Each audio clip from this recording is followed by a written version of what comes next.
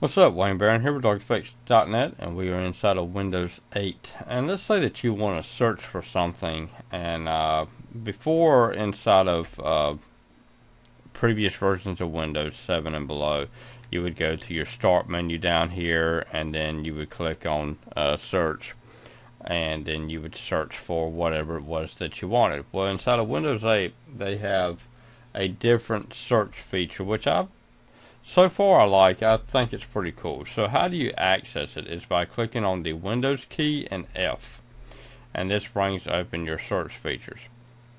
And so what you're going to type, I'd already searched for Kiss, so let's see if we can't find anything for Paul Stanley. Nope. So we do a search for Kiss here, we hit enter, and then that's going to list everything that has the reference of Kiss inside of it, which in this case is nothing but the band Kiss. And what we do is that we click on each one of the images, and then it loads. Well, that was weird. Let's try that again.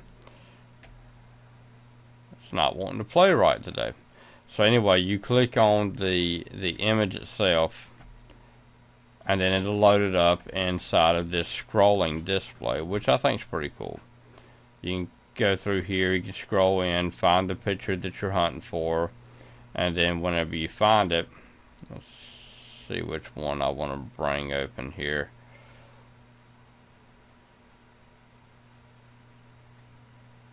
Let's see here. This is the person that my son is named after, and so after you get finished looking at the image, you hit the escape key to get back to where you was before, and then you can go in and hunt for another image, and then hit the escape key again to go back.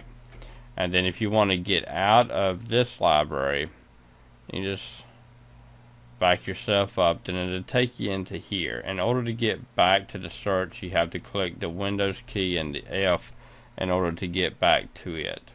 And so then you perform your search over again. And so anyway, this is Wayne Barron with DarkFX.net inside of Windows 8. Y'all have a rocking week. Bye bye.